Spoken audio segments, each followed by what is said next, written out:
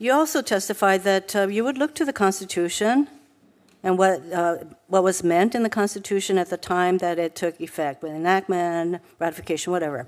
This was back in 1789, when blacks couldn't vote and women couldn't vote. So if the Constitution had not been amended to let women and blacks vote, you would interpret the Constitution as not allowing these groups to vote?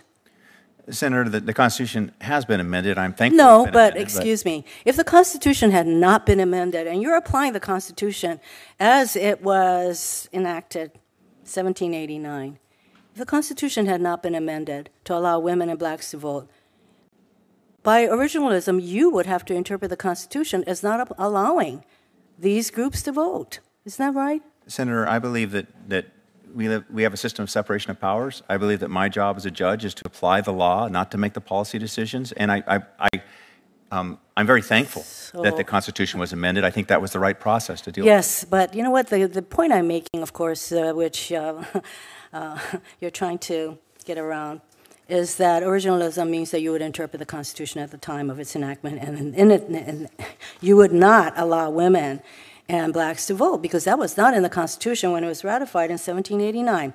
Let's move on.